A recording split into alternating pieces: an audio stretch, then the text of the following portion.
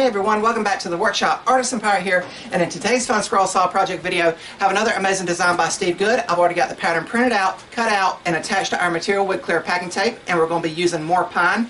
And today's project is a Mother's Day project.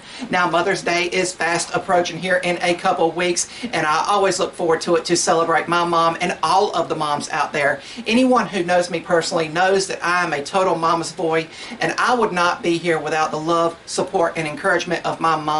And I know she watches my videos, so right now I want to say thank you for everything, Mom. I love you dearly from the bottom of my heart. Thank you for everything. The design is simplistic in nature, and you can easily get out in your workshop or garage and knock this out. It's always great if you have the ability to make something handmade for a loved one, and I love making my mom a handmade gift. So sneak peek, Mom, this gift's for you. So the base is going to be 2 pieces of the pine material, and this was 3/4 inch pine that I milled down to 1/2 inch in thickness, and the base is going to have a slight tiered appearance on this oval base. You have 2 pieces here with the slot for the scroll work to go in, and the scroll work is very beautiful and elegant in its style. Really neat. It depicts a mother's face here and resting her chin on her child there, and this could be a boy or a girl with the word mother there at the bottom. Now keep in mind, with the versatility of scroll saw projects, you could take out the word mother here and add your mom's own name or any woman's name that you wanted to add, especially if this was like for a baby shower gift, if you wanted to interpret it that way. Or you could go in with a laser engraver if you have access or own one and laser etch a nice quote or something here. So really cool. We're going to cut the project out as intended, and all that's left to do now is drill all of our pilot holes. So let's move the camera and do that now.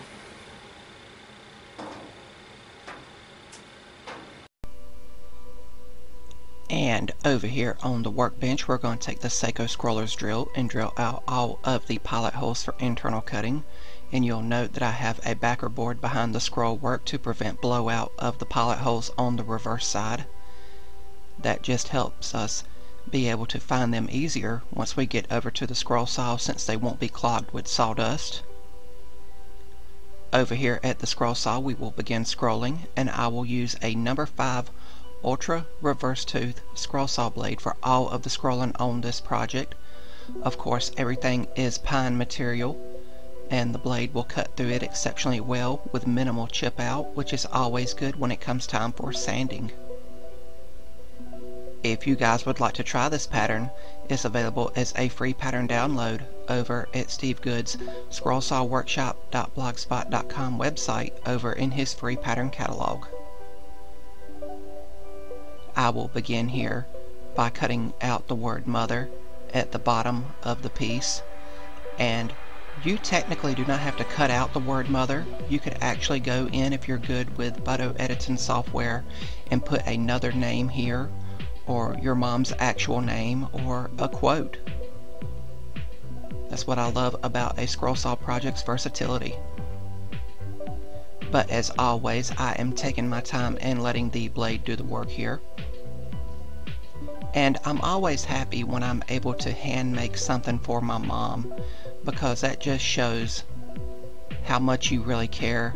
I feel a handmade gift shows how much you love an individual, whether it be for your mom or anyone else, and it goes above and beyond just sticking money in a card or going and buying a present from a big box store. It just shows that you've took the time and effort to make something, and the love, of course, is there.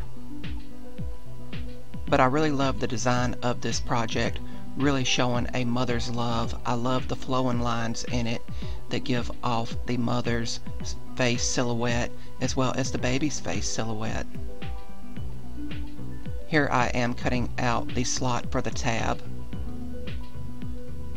and I tested it really quickly, and I had to do some tweaking on it to make sure that the fit was tight once we get to the gluing later on in the video.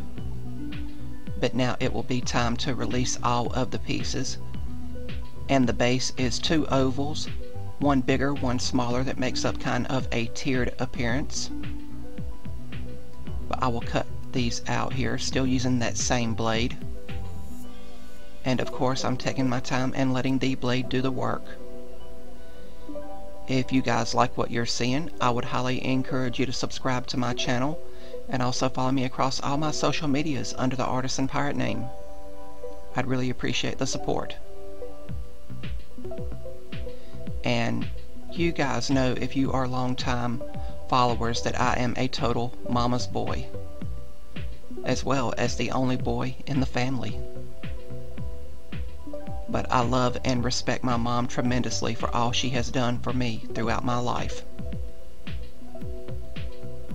Now that all of the scrolling is done, we can move to the workbench and remove the pieces from the waste wood and get our first glimpse of how the project's going to look. But then we can go to sanding, and I'll sand the front and back of everything with 180 grit Klingspor Woodworking Shop sandpaper in the vibrating palm sander. And I'll be careful with the scroll work here so I don't break anything. But then we will glue the base together first, and I'll use CA glue and activator. And even though the glue basically dries instantly with the activator, I still like to use spring clamps and let it set up for around 5 minutes to make sure the glue is cured.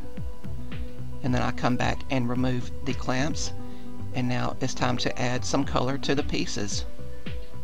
And for the scroll work, I will use a light Minwax wood stain here, and I'll saturate everything on the scroll work to make sure everything has color before wiping off the excess. And then I will hang it on a hook to dry for around an hour or so, and we will spray paint the base with a high gloss Rust-Oleum spray paint. And both the scroll work and the base here will dry for over an hour with the breeze blowing on it. But then it will be time for final assembly, once again with CA glue and activator. And again, I set it aside for around 5 minutes to completely cure before adding a finish. And I used my standard finish of several coats of Rust-Oleum clear gloss. And once that dried, the project was complete.